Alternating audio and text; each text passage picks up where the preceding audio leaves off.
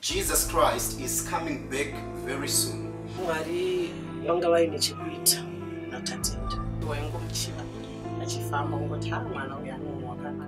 Tatenda Sawana is a Harare-based self-styled prophet. He believes that the biblical gifts of the Holy Spirit did not cease with the apostles and are operating today for the edification of the church. I'm a prophet by birth, but as I grew, I discovered through certain visitations, when God visited me, He began to tell me who I was. Born 24 years ago, Sawana says he grew up amid poverty and degradation. After the death of his father in 2006, Tatenda had to work in a salt factory to earn a living. This experience, he says, made him a strong person and strengthened his faith in God. It did not take long before he began to experience deeply spiritual visions and dreams. In one of the visions, Sawana says he was taken into both hell and heaven and had a face-to-face encounter with Jesus in paradise.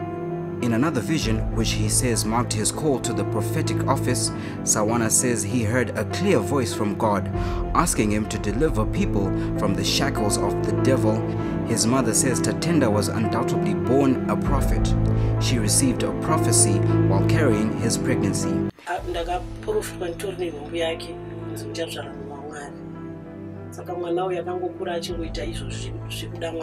Tatenda's ministry and desire to serve God is only fulfillment of this prophecy. Whether his story is believable or not is up to you to decide, but it is definitely one of the many stranger than fiction stories that have found credence in the history of the church in Zimbabwe. It also shows us that there may be a supernatural dimension, a world beyond the one we know. The following is his remarkable story.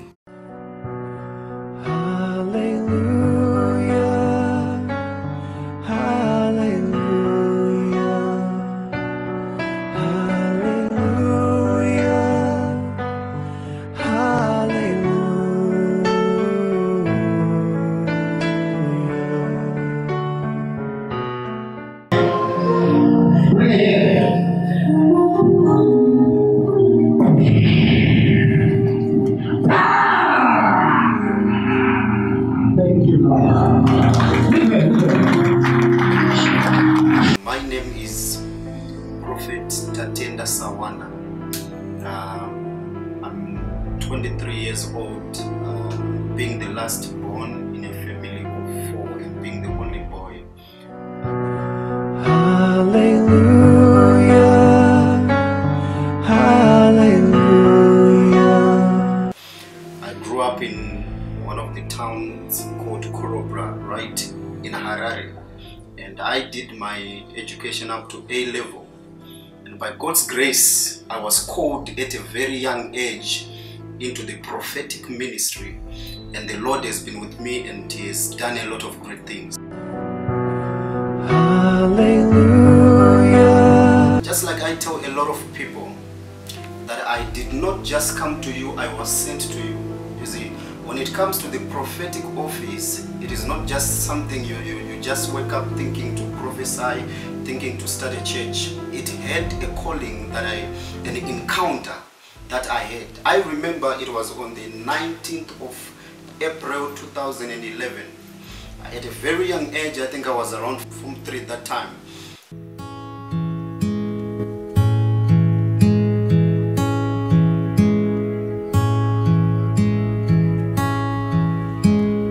Decided to take a fast for 100 days, taking water only for 100 days. And I remember on the 19th of April, I went to a prayer mountain in Corobra and seeking the face of God at that young age, leaving home and spending a day and night in the mountain. And I remember it was in the afternoon.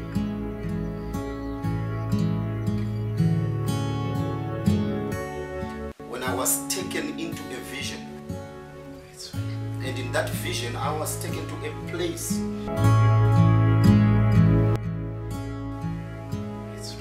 In that place it was a place of misery.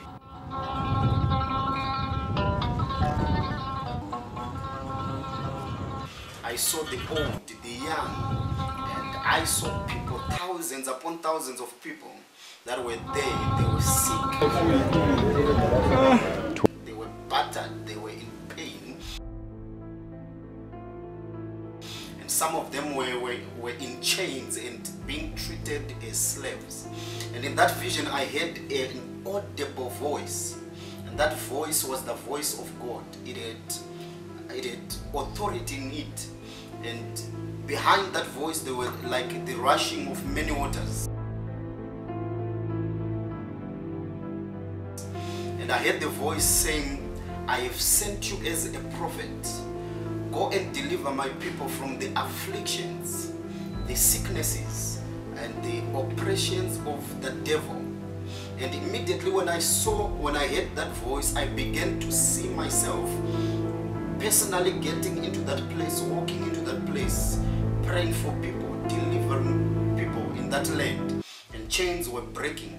And after they were delivered, the Lord spoke to me and He said, now that you have delivered them, you have another assignment to make sure that they come out from this place of bondage.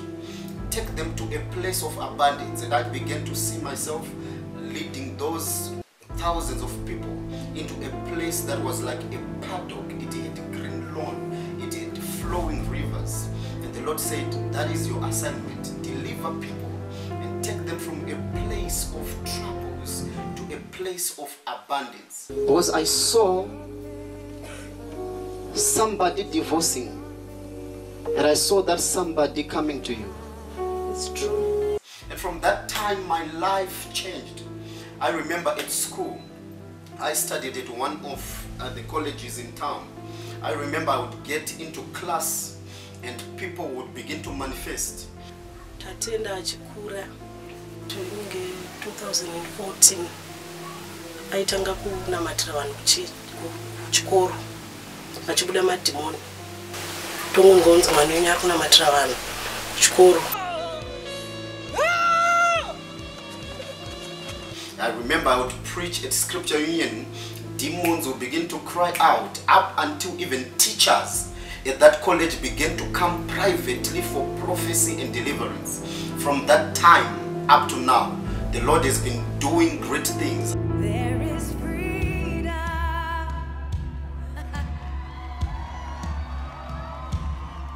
Where the Spirit of the Lord is. Ndakaprofitwa nditori nenhumbu yake kunzi muchazvara munhu waMwari. Saka mwana uyu akangokura achingoita izvo zvekuda Mwari uye zvekuenda kuchechi. Anga asiri munhu akaomarara mumaraini kana kunetsana nevanhu, aisanetsana nevanhu. Anga ari mwana aida zvekunamata. Achikura anga ari mwana akazvinipisa. Zviya zvokuti waingomuchiva achifamba ungoti mwana uyu ane munhu wakanaka. Chero uri kuroko aitokudedzera kuti uone kuti kukwazisa kwake kwasvike kwauri. Ndozvinhu zvandakangokura ari plus akanga ari munhu aida Mwari seke. Aida zvekunamata zvekuti akatosvika paakazi ngaatofamba achiparidza mumakombi, materminus makangosiyana siyana. Iye paakaenda kuIndia pandakanyatsoona kuti Mwari wangu aine chekuita, vaitaura zvechokwadi zvavakataura vakazvizadzisa.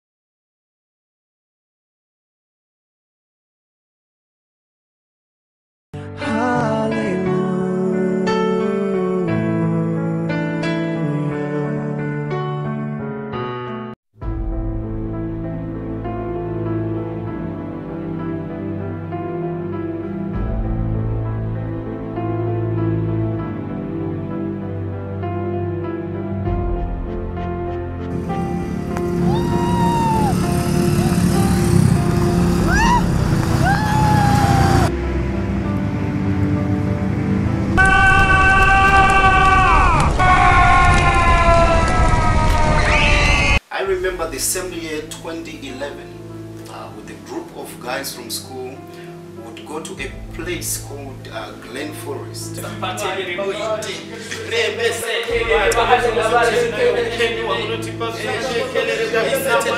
That place, there was a place, there was like a farm, and in that farm there was a prayer room where we could spend 3 days, 3 nights fasting and praying and seeking the face of God.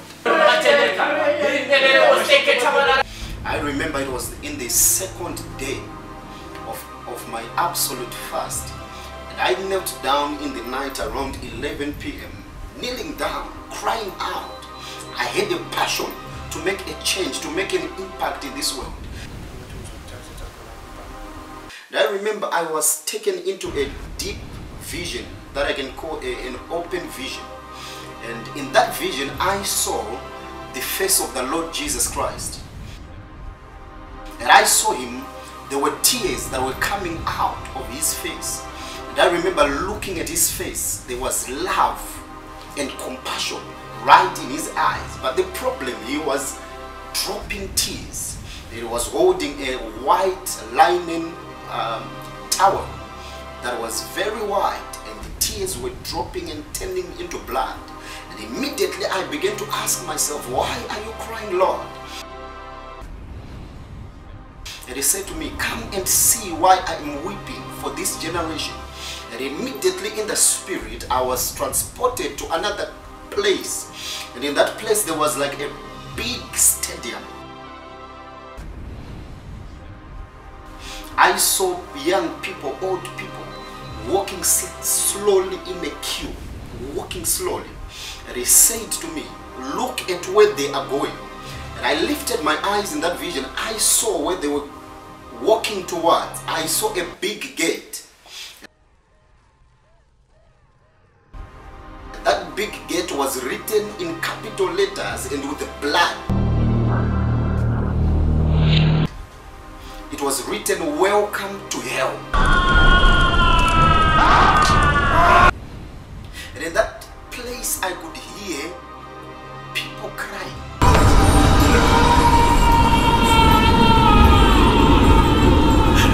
I could hear all sorts of noise. People were crying, and you could smell the smell of dried meat from a distance. And there was fire in that place. And he said to me, I came and I died so that these people can be saved from the wrath of hell. But look at them, they have denied my salvation, and that's where they are going. And he said to me, son, take heed to my instruction. Go to the world, teach them, show them that I came to save them. And whosoever believes in me shall not perish but have eternal life. It's the time you begin to let God in your life. The time the hand of people leaves you. It's the time the hand of God will locate you. Go today and preach to them and save them from the wrath to come. That was an encounter that gave me passion to go into wherever the parts of the world. I've been to India, I've been all over the world preaching this gospel. Mighty name of Jesus. Mighty name of Jesus. Because I know there's somewhere that people are going to go after they die. And this is the right time to accept Jesus, because very soon the Lord can take you and you need to be ready. Hallelujah.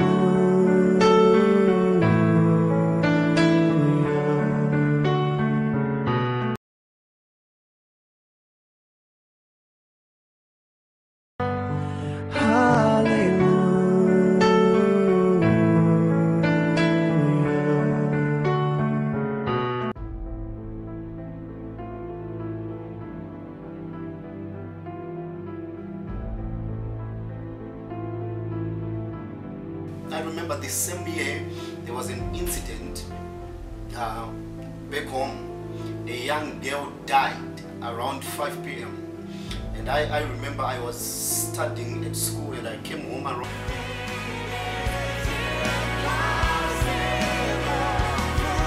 Saka takazoti nerimwe gore takaungana pano pakamboitwa chechi panapa kwe 2 years. Pauya vamwe mai vainzi mai Ashi. Mai ava vakauya nemwana wavo akatofa.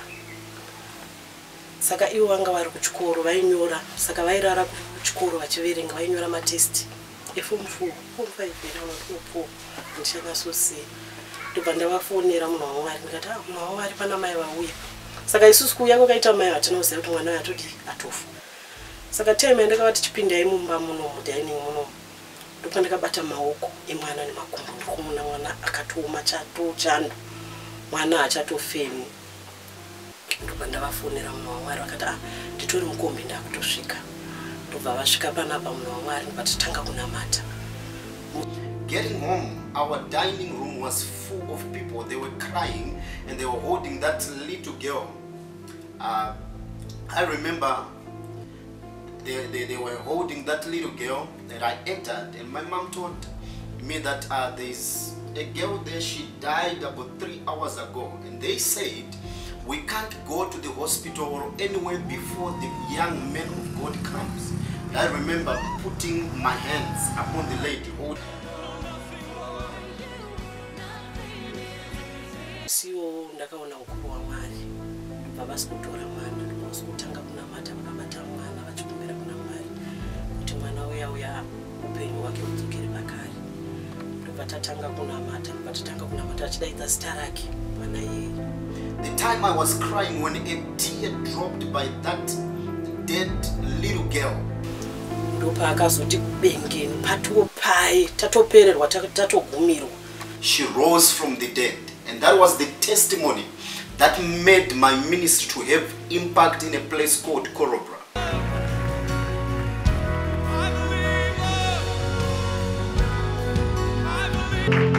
We want to pray for the nation of Zimbabwe. I started ministry. I launched the ministry in 2016 May.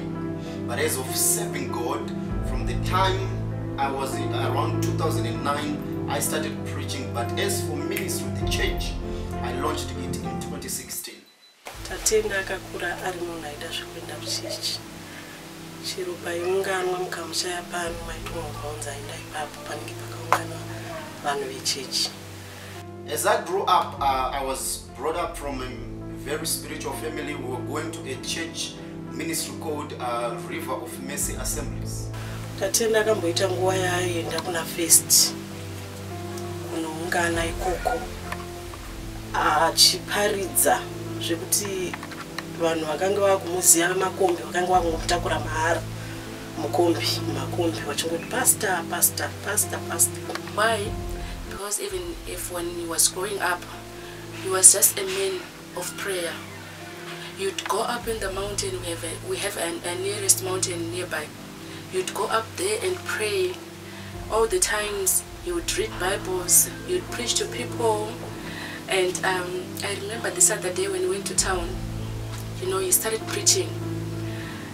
It's really confirmed that really he's a man of God. My commission is to reach out to the nations of the world and preach Jesus, the healer, the deliverer, and the savior. And as I'm ministering the word of God all over the world, the Lord will perform miracles, signs, and wonders. So my commission is to go out into the world, minister to people about the goodness and the power in the name of Jesus. As I'm doing so, the Lord is healing them. The Lord is setting them free from all sicknesses, bondages, and afflictions of the devil.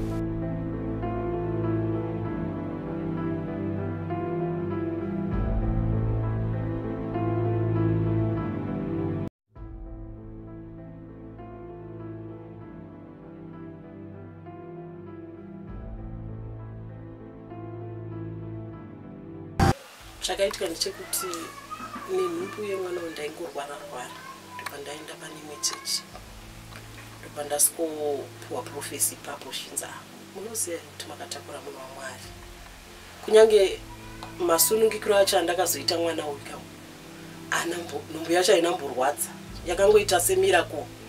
Ndakangofuma nditori right ndobva ndaenda kwandakaenda kwacho kwandaifanira kunosunungukira nditori right ndisina kana bhegi ndobva ndangosvika panzvimbo iyo nhumbu yatotanga kurwadza nhumbu yatatenda ndobva ndatosununguka tatenda. Saka zvese zvaingoratidza kuti ukuru hwaMwari since Mwari akataura kuti mwana uchiprofita.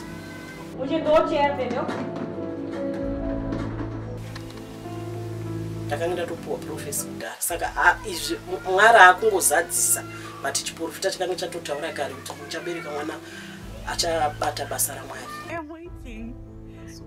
I'm curious now. My husband is a man of prayer and miracles. Wow! Oh, really? Is it for me? Wow! Wow! Oh my God! This is nice. Usually, even when we are home, we always see God's hands, and He is a prophet. So far, I've been with him maybe for about 7-8 months. He is a man of his word. If he says something, even if he prophesies something, it will always come to pass.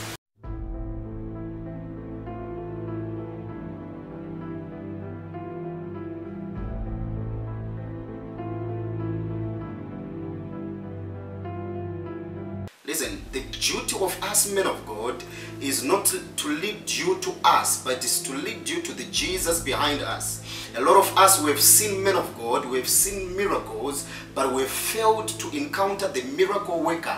We have seen healings, but yet missed the healer. So in everything we do, I want you to know that I'm not the healer. There is a healer in me called Jesus Christ. And if you encounter the same Jesus, your life will never be the same again.